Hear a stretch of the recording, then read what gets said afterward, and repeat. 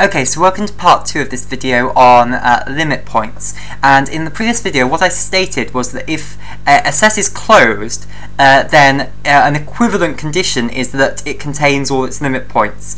And this goes both ways, in fact. If it contains all its limit points, it is a closed set. So firstly, let's prove in the let's prove the forward direction, i.e. if a set is closed. So let's take C, which is a subset of a metric space X. So if we have a metric space here, we have some set C here, which is a closed set, and we want to prove that it contains all its limit points. So the definition of being closed at the moment that we have is that its complement is open. So C complement is open. Now, the way we're going to prove this is proof by contradiction. Suppose this were not true. Suppose it was not true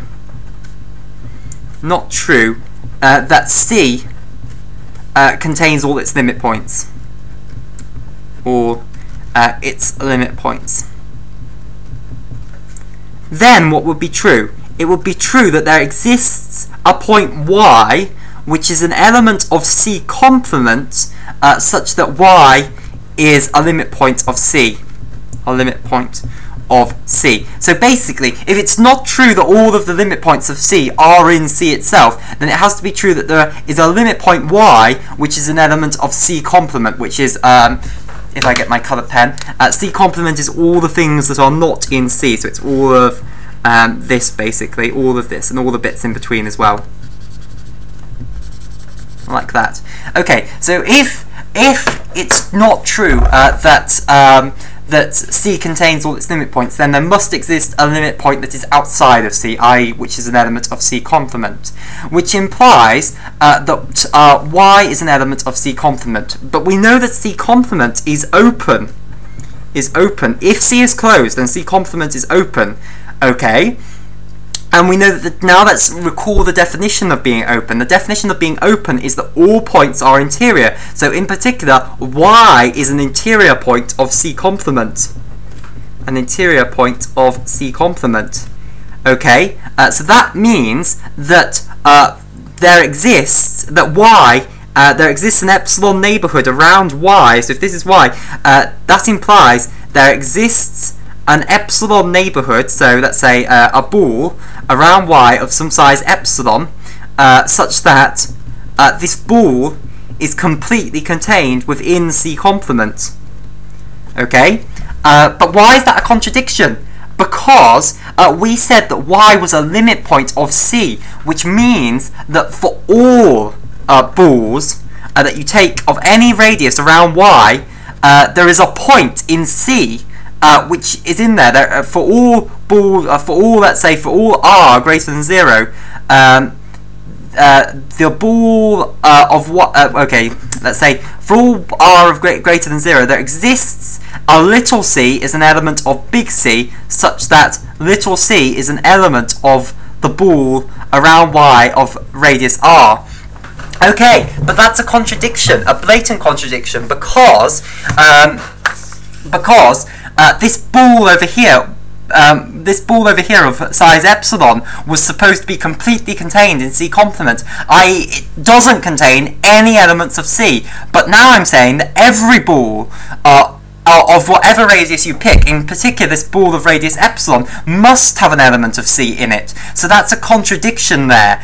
So it cannot have been true that you could find a point Y in C complement which was also a limit point of C. Therefore it must be true that C contains all of its limit points. So C contains all of its limit points.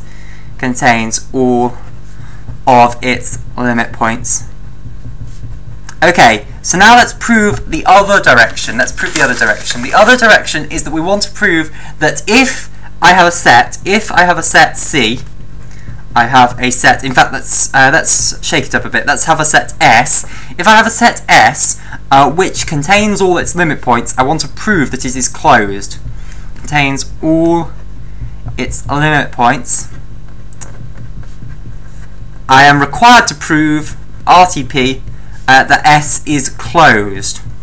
Okay, well, if S contains all its limit points, that means that any point Y, so any point y which is an element of S complement is not a limit point for S. Because S contains all its limit points, is not a limit point for S. That implies that there must exist an epsilon greater than 0 such that the ball around y of size epsilon it is contained within S complement. The reason for that is, okay, let me draw a picture. Here is our set S. Now I am saying that S contains all its limit points. So if I take a point y which is not in S, and we are of course assuming that we aren't dealing with S being the whole space at the moment, okay, because clearly if S is equal to the whole space, then the whole space obviously does contain all its limit points, but it's also closed. So instantly the theorem is true if S is the whole space. So we're assuming we can find a y in S complement. Okay, so we assume we can find a y in S complement. So we find this y. We're now saying that it cannot be a limit point. Now the definition of being a limit point was that for all r greater than 0, there exists the ball around y, the open ball around y of radius r had a point of S inside it, so there was a little s inside this ball. So if it's not true that y is a limit point, then that must mean that for some radius epsilon, that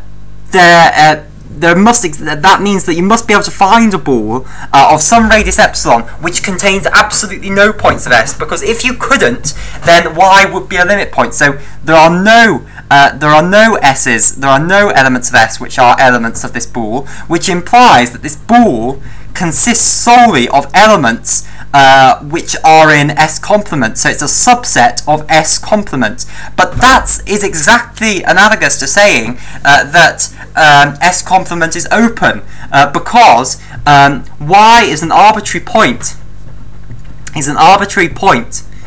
In S complement. Y is an arbitrary point in S complement, and I have found an open ball around y, namely the ball centred at y of radius epsilon, which is completely contained in S complement, which implies that y is interior in S complement, which implies that since y was arbitrary, S complement is open, and S complement being open is exactly the definition for S being closed. So that is the proof that if you have a set which contains all its limit points, then it is necessarily also closed.